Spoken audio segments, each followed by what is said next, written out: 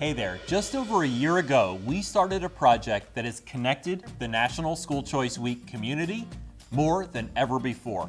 We wanted to get to know and share meaningful stories about the schools who celebrate educational opportunity with us each January.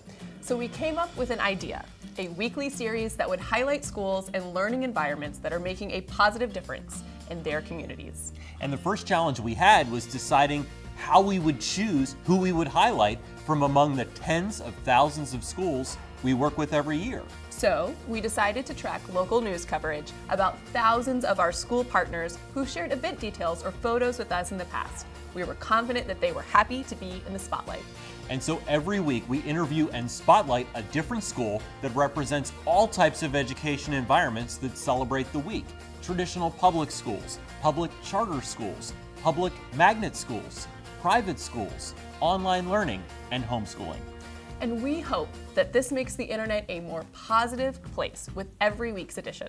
I know that I've personally gotten so much happiness and inspiration out of talking to those school leaders, the teachers, the parents, and the students, and we hope you'll stay tuned on Wednesdays to read their stories too.